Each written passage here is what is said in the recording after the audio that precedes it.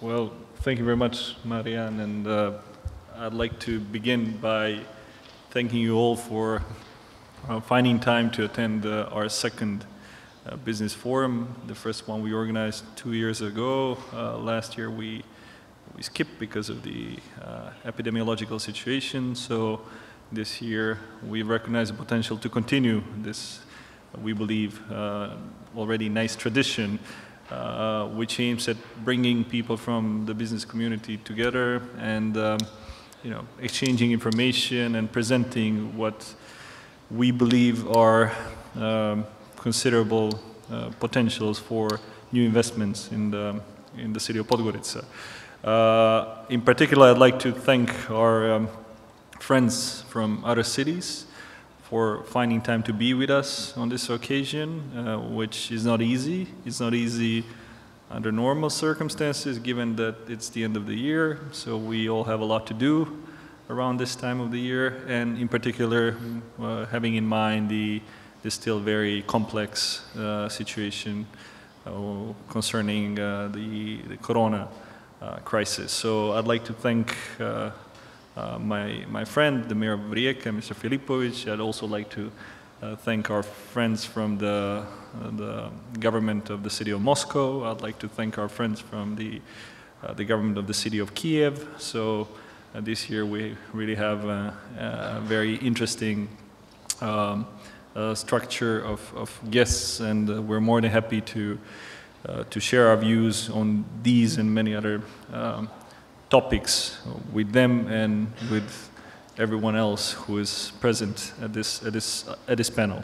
So I'd like to be brief. We, I believe, share the destiny of pretty much all the cities, not only in Montenegro but in the region and beyond, when it comes to facing socioeconomic consequences of corona. We are all aware of how difficult it is to, first of all, maintain financial stability, not to mention to keep the focus on the investment. I believe that we have succeeded in the city of Podgorica to a great extent to do so. I'd like to remind you that we have started in 2018 as the then new city administration, and in comparison with that year, we have managed over the span of 2 years to increase the city budget for 50%. So last year we not only managed to realize the budget, which was pretty ambitiously aimed, given that we had not had in mind or could not have envisaged corona, which kicked in March 2020. But we managed to surpass these goals. So the last year we finished with the record high realization of the budget of 105%, with a total amount of 94 million euros. This year we plan to budget 93.5 million. With that amount of money we can keep the pretty high pace of development of Podgorica. As we all know, many Western Balkan cities considerably lag behind, say, Western European cities when it comes to the state of infrastructure, which is why we need to keep the focus on the investment, and we managed to do so this year as well. I'm very proud to share with you the information that we've spent actually most of the money from our city budget on the capital investment, which is pretty rare, not only in Montenegro but beyond. Some figures are even better than last year. So when we look at the property tax, our income is record high. We've surpassed 12 million euros. We've never made more than 11 million up until this year. When it comes to the communal fee, and that is something that Marian is probably most interested in, we have passed the point of 15 million euros, although our plan was to have a 12.5 million revenue from the new investment or the communal fees paid by the investors, which shows that not only that we manage again to preserve to preserve financial stability, but we've managed to remain attractive for investors, and their interest to a large extent explains how did we come to the point that despite all the challenges, we managed to, again, be in a position 10 days from the end of the year when we can speak about another very successful year in terms of the city finances. How do I explain that? Well, on the one hand, the best way to get out of the crisis is through new investment. So I believe there's a common business logic in that, and we're very happy that many representatives of not only local business community but the international business community recognize Podgorica as an attractive investment destination. In addition to that, we've also done a lot to incentivize them to come to Podgorica and to invest. Less than a year ago, we've created our own business club, which I think was a very important step in this direction. So within this forum, every once in a while, we have a chance to sit with these people, to hear about their problems, and to see how we should approach these problems and how should we help them solve these issues. So as a result, I think we've built mutual trust, and that is the second topic that I'd like to focus. I think as a city administration, we have managed to build a very solid reputation in that sense, which is not easy in the Balkans. We all know that, especially foreign investors, when they come to this part of the world, they come with a sense of skepticism. So we need to put in extra effort in order to make sure that we're transparent, that they know that they're dealing with law-abiding people, and that everything that we agree will be implemented in that particular manner.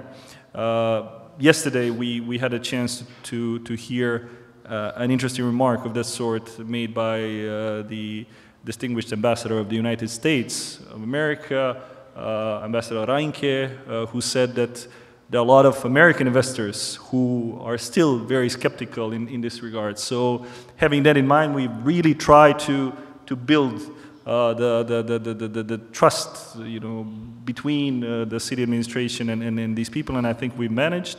And in addition to that, we have also provided various incentives both to those who are already doing business in Podgorica in order to save every single job that we have, which we desperately need at the moment, and at the same time to create preconditions for opening new ones.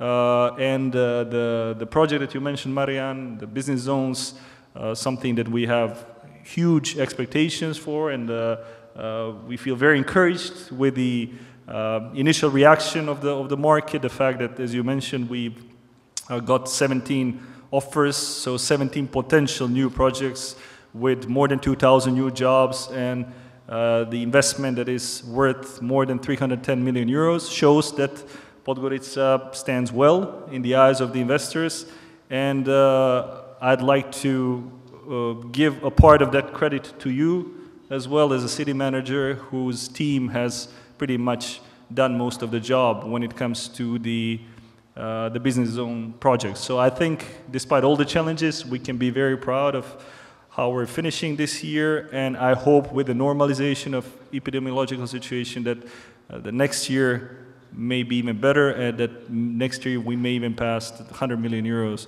when it comes to the city budget revenues. And the city of Rijeka is the leading city in Croatia regards to. That's an interesting question. One is to be brave, because of the reasons that I mentioned. I think it still takes some. I wouldn't say courage, but something along those lines for someone to come and invest in this part of Europe.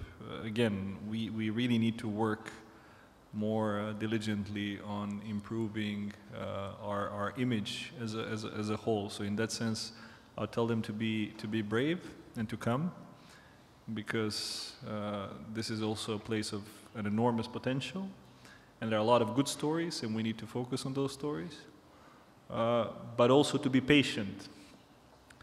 I know it takes a lot of time for some things in Montenegro to take place. I know that our administration is still very, very sluggish in, at least in certain aspects. So even for us in the city administration, it creates a lot of tension sometimes when you need to wait for a, a single paper for weeks or months. There are still way too many examples of the situation in which you have a very serious potential investor who wants to come, despite all the, maybe prejudice, hopefully, let's call them prejudice, and to come and to invest and to hire new people, and we cannot actually make that happen because some procedures take forever. So just to get an assessment of the value of a plot or things along those lines, I mean, it's still way too slow for us to be considered a competitive investment destination, and it's been the case for years. I'm not sure that things are moving in the right direction. So we need to be much faster. We need to be much more efficient because money can go anywhere. So we're not the only place in the world where people, may consider coming and investing money. So I think you still need to be brave, and you still need to be patient in order to come and try to do business here. The good thing is that there are positive examples, as I said, and there are examples that show that when we are focused, when we work hard, that we can earn that trust and that our potential can be recognized, by those who are, very relevant in the world of business. Just yesterday, we were very happy to hear the good news about our most important infrastructural project, which is the building of the new wastewater system and a plant. So we got another 23.4 million euros of grant from the EU through the Western Balkans Investment Framework. So this is what happens when you do your homework. This is what happens when you prepare documentation. This is what happens when you show seriousness in the communication with potential partners. So I'm absolutely convinced that Montenegro, but not only Montenegro and not only Podgorica, but also the region as a whole, has many comparative advantages, but we just need to change certain habits. We just need to understand that we're a part of the global market. That those people who went to Rijeka could have gone anywhere else, but they did not. They decided to go to Rijeka. Probably it shows that my friend did a good job, preparing grounds. So I think we need to be aware of that.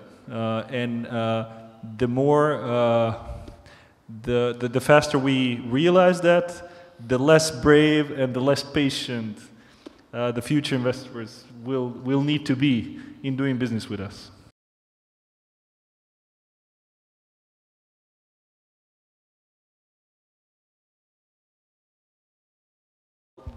We cannot count on building marinas in Podgorica, obviously, but there are many other things that we can do. So I would call Podgorica maybe a small city, and some larger European kind of framework, a small city with a huge potential, and I really believe that we can do great things, provided that we start changing the approach that is not very helpful.